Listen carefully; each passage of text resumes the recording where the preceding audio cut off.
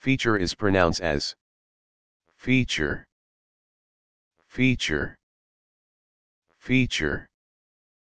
The word fee-chur can be pronounced a few different ways, depending on the context in which it is used. Here are some examples. If you are referring to a physical feature on someone's face, you would say fee-chur.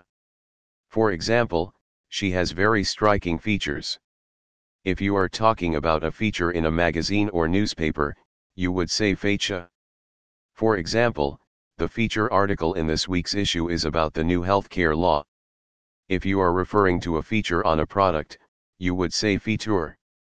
For example, this car has a lot of great features, like heated seats and a sunroof.